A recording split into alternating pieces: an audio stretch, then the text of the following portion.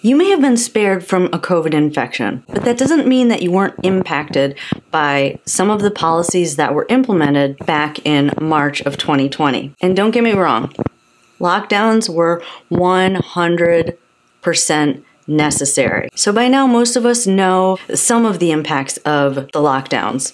Mental health issues, kids' education, addiction issues, job insecurity, financial insecurity, food insecurity, and global economic insecurity. But there's little talk about the people who were dependent or reliant on the healthcare system back in March of 2020 that were, without notice, cut off. If you're new to this channel, I'm Tara, I'm a neurologic physical therapist, and on this channel we talk about anything and everything related to mobility, health, fitness, mindset, in the context of neurologic injury, with the end goal of empowering you with as many tools as possible to take ownership of your rehab and reach your highest maximum level. And no, this isn't a video giving my opinions on the policies that were implemented as a result of the COVID pandemic, but this is a video to address some of the less talked about suffering that might be going on and how to kind of build yourself back up now that we're coming out on the other side of this lockdown. Now, as I said, lockdowns were necessary. Reprioritizing hospital resources, 1000% necessary. But on the other hand, there are some health services that definitely improve certain people's quality of life. Most likely, if you're watching this video, you were someone that was benefiting from some of those services that were making your quality of life day to day better. And then without notice, it was gone. Of course, as a physical therapist, I am primarily talking about outpatient rehab services. So I'm sure a lot of the life-saving services, and rightfully so, continued. Dialysis, cancer treatments, things like that carried on as usual, or at least I hope they did. And rightfully so, services such as physical therapy were probably put more in a category of like a non-essential service. Maybe not in a hospital policy, but I would say maybe even for you as a patient, when you were reprioritizing what you were going to leave the house to do, I'm assuming that most likely outpatient rehab was not one of those essential services. And I think it's pretty safe to assume that most people did not think it was a big deal, including a lot of doctors and healthcare professionals. And in fact, we're still kind of fighting an uphill battle as far as doctors' perceptions of physical therapists. There are still a large percentages of doctors out there that don't really believe that we're an essential service. And they have good reason to believe that. There are still some facilities out there where they are not providing a level of care in which we were educated and our knowledge base allows us to provide. But that is a topic for another day. But here's the thing, what some people don't realize is physical therapy is not handing someone a sheet of exercises and sending them off to the corner to do exercises by themselves in a gym. And no, we don't spend our entire day giving people massages. So if you're that one person that always asks the physical therapist at a party for a massage, that fact is for you. But we're really much more than that. Beyond our scope of knowledge and what we help people with physically, which is not just giving someone a strength training program, beyond that, sometimes we serve as a liaison between a patient and a doctor. We help to maybe explain things in a little bit more detail that maybe a doctor didn't have time to explain, or we answer questions that maybe a patient didn't think about while they were in a doctor's appointment. We have the time and the flexibility to answer some of those questions. And along those same lines, we probably are the healthcare professional that spends the most time with a patient, sometimes up to 3 hours a week for several months, depending on the type of facility that you go to. But beyond that, we also give our patients, or we give you confidence to try new things. We help to relieve some of your fears and your anxieties around mobility. We push you during those periods where you may have lost a little bit of your mojo. And sometimes the reality of it is just going to those physical therapy sessions is an activity in itself. You having to physically get ready, leave your home, and go to another building is the beginning of a fitness program, especially for those of you who were hospitalized for a long period of time. But all that being said, 2 weeks to flatten the curve seemed very appropriate for people to stay home and mitigate risk. But unfortunately, 2 weeks turned into 2 months, which turned into a year, which turned into 2 years, and has brought us to this point. And the reason for this video is that some of you, in the absence of regular physical therapy over the last couple of years, have declined. Not just physically, but maybe you put on a little bit of weight, or maybe you put on a lot of weight. Maybe you got out of some of your really healthy habits that you were doing and got into some really unhealthy habits. And due to no fault of your own, you weren't getting up and walking as much. You had no place to go. You probably weren't challenging yourself on different terrain, which is required or necessary every time you leave your house. And so you might perceive yourself as being declined. And if this is you, I want to debunk, or I want to replace some of the negative things that you might be telling yourself. You're not lazy. You just had no place to go, and so you just had a tendency to sit a little bit more than stand and walk. And yes, you may have lost a little bit of ground. You may not feel as confident, but that doesn't mean you're back at ground zero. You are not doomed or predetermined to be in a wheelchair the rest of your life because your stroke either happened right before the pandemic or during the pandemic. And although things may be harder right now, it doesn't mean that they can't quickly get back to where you were pre-pandemic. So where do you start? I would say if you're on the lower end of things, meaning that you were just barely learning how to walk or get to that point where you're walking and now you have lost all confidence, start with standing. Just stand. Stand in front of your TV, stand in your kitchen, use your countertop to hold you up, but just stand. That will immediately start changing that script and give you evidence that you are not going to be sitting forever. You just have to start putting little actions in place that will help to start building your confidence back up. If you're someone that was just getting off your device and you were starting to walk out in the community and you really felt like you were making this jump, I would say pull that device out. It is not a regression. It is a way of, it's a means to an end.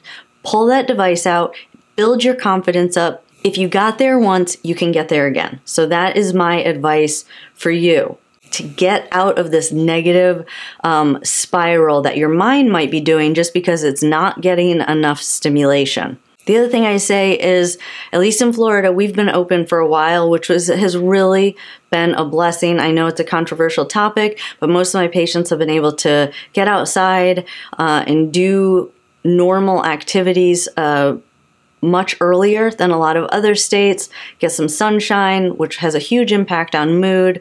So it hasn't been as big of an impact in this state. But if your lockdowns are starting to ease up a little bit, make an appointment with someone, a friend, anything, just to get outside. Go to the store, even if you don't need to buy anything. Go to the store. Just get out, explore new environments, start doing normal activities again. Wear a mask if you need to.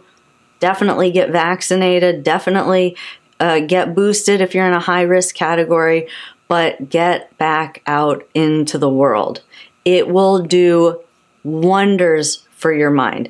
Case in point, I had someone that had to take pretty much a pretty long break, over a year, and when she called me to get back on the schedule, I was thinking in my head the way she was describing herself, oh my gosh, she is really bad. This lockdown really had a major impact on her mobility.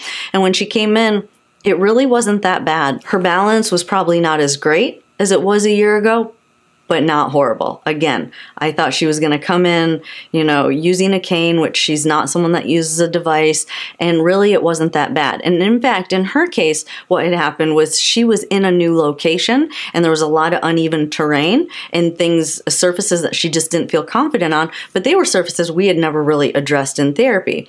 So in her mind, and the reason I tell you this story is because I'm sure this is happening to a lot of you, in her mind, she didn't have confidence on those surfaces. She thought she was being lazy because she wasn't going to therapy, and she was making this issue, we call that kind of catastrophizing this, into something that was much bigger than it actually was. So maybe just the act of you getting back out into the community and doing something might help to kind of undo some of those thoughts where you might be kind of catastrophizing or making something a little bit bigger in your head. So definitely get back out there. You have not permanently regressed. Remember, every time before your stroke or every time before you were diagnosed with MS, that if you took a break from exercising, you did not feel great when you came back to exercising, but you quickly get that endurance or that fitness level back. It is the same process.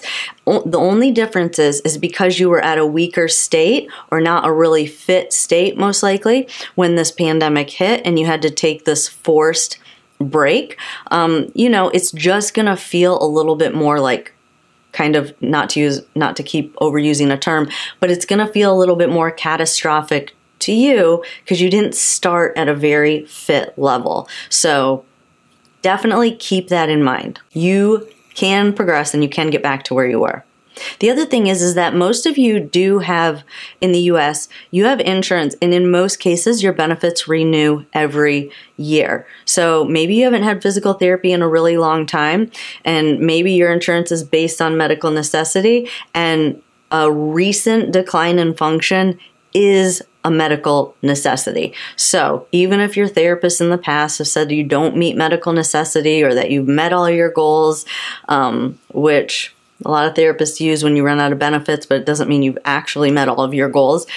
You most likely will still benefit from therapy if you really have had a recent decline in function. So get back in to see your doctor, call your insurance company. If you have a benefit, I highly recommend. Remember, it's not just that we're helping you with physical things, but it's that all that other stuff that I mentioned above that we also kind of help you with and help you kind of get through some of these little setbacks. I call them little PT tune-ups. Hopefully you've realized this about yourself, but a lot of people were home more. They weren't going out as much, they were bored, they had junk food around the house, and they were doing a lot of snacking when maybe they weren't hungry, or maybe you're an emotional eater and you were eating just to kind of ignore or kind of cover up or medicate some of the emotional feelings that were negative about what was going on in the world.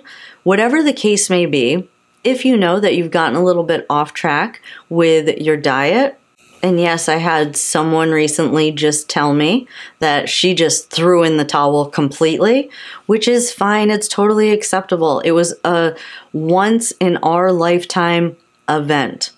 But here's my suggestion to you. If you know that these things happen, you go to the kitchen, eat junk food, you don't eat healthy food, you're an emotional eater, these things happen, my suggestion is you throw all that food away. Whether it goes through your mouth or whether it goes in the trash, it is going to a garbage can somewhere. It is going to a dump somewhere. So remember that. It's not going to go feed the hungry people in another country if you were raised in that clean your plate era. Throw it away. It is completely acceptable sometimes, in some cases, to remove a temptation in an effort to remove a bad habit and in its place put a better habit to give you evidence that you are a healthy eater, you are a healthy person, you are someone that takes care of your body, you are fit, and all these truths become larger when you remove the temptation for the negative habits or the bad habits. Now, as far as the physical recovery goes, remember, you didn't do anything wrong, you didn't mess up. Again, I highly encourage you to get back into physical therapy. Your physical therapist is not judging you. Look around you. Everyone adopted some kind of a less than ideal habit during this pandemic. And anyone who tells you they didn't is lying. So no one is judging you. Get back into physical therapy first and foremost. Let them help you put a plan in place. But beyond that, you can start exercising and moving right where you are in your house. Go back and watch the series that we just completed. It was really on improving your overall fitness level, but really there were some excellent ideas in there on how to just improve your overall activity level in general. I will link all of the videos from the series that we just went through in the description below. The other thing I recommend is that we do these monthly lives. We do them once a month, the last Wednesday of every month. where you can pre-submit questions and I will answer them live. If you can't come to the live session, you will have access to the recording of the session, but I will answer every single question that I receive during that time. It's only $5, and not only will you get an answer to your question, but you'll also hear other people's questions and you'll hear my response to their questions, and there could be things that you didn't even know you didn't know that you might pick up from me answering someone else's question. And then the other thing is our Gold membership. I highly, highly recommend it. It is not skilled physical therapy. It is a vault of exercises that will help you quickly and easily filter down to exercises that meet your exact need. Now, you do have to have a little bit of a foundation and awareness into what some of your needs are. So if you haven't been through traditional physical therapy ever, this is not going to replace that. You definitely need to be someone who's already been kind of through the system and you already have some awareness of what issues you have going on with your movements. And then you can filter through. You can filter through by diagnosis. You can filter through by movement problem. You can filter through by body part. And then there you will find movement retraining exercises. You'll see progressions. So you'll see some like kind of traditional strengthening exercises, only modified if you're someone that has hemiplegia.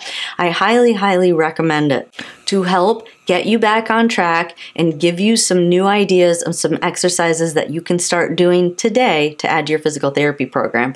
The other thing is follow us on Instagram. That's free, and we do post exercises probably about 2 times a week is what we try and shoot for. And then as far as the mental side of things and some of the lies that your brain might be telling you right now, sign up for our newsletter. The link is in the description below. The newsletter goes out every week and it's really focused on the mental aspect and just giving you some encouragement, sometimes giving you some tips on just how to adjust and cope and how to have the right mindset to continue to move forward. So that's another free thing that we offer. Link for that is in the description below. And then that is it for this video. I hope you guys found this one helpful. If you are in that category, share your story below. Other people do get inspiration from the stories that those of you that share when you share them. And really by sharing your story, I know you're helping someone else to feel like they're not the only one. If you're new to this channel and you haven't yet subscribed, go ahead and hit that subscribe button, turn on that notification bell so that you will get notified every time I upload new videos.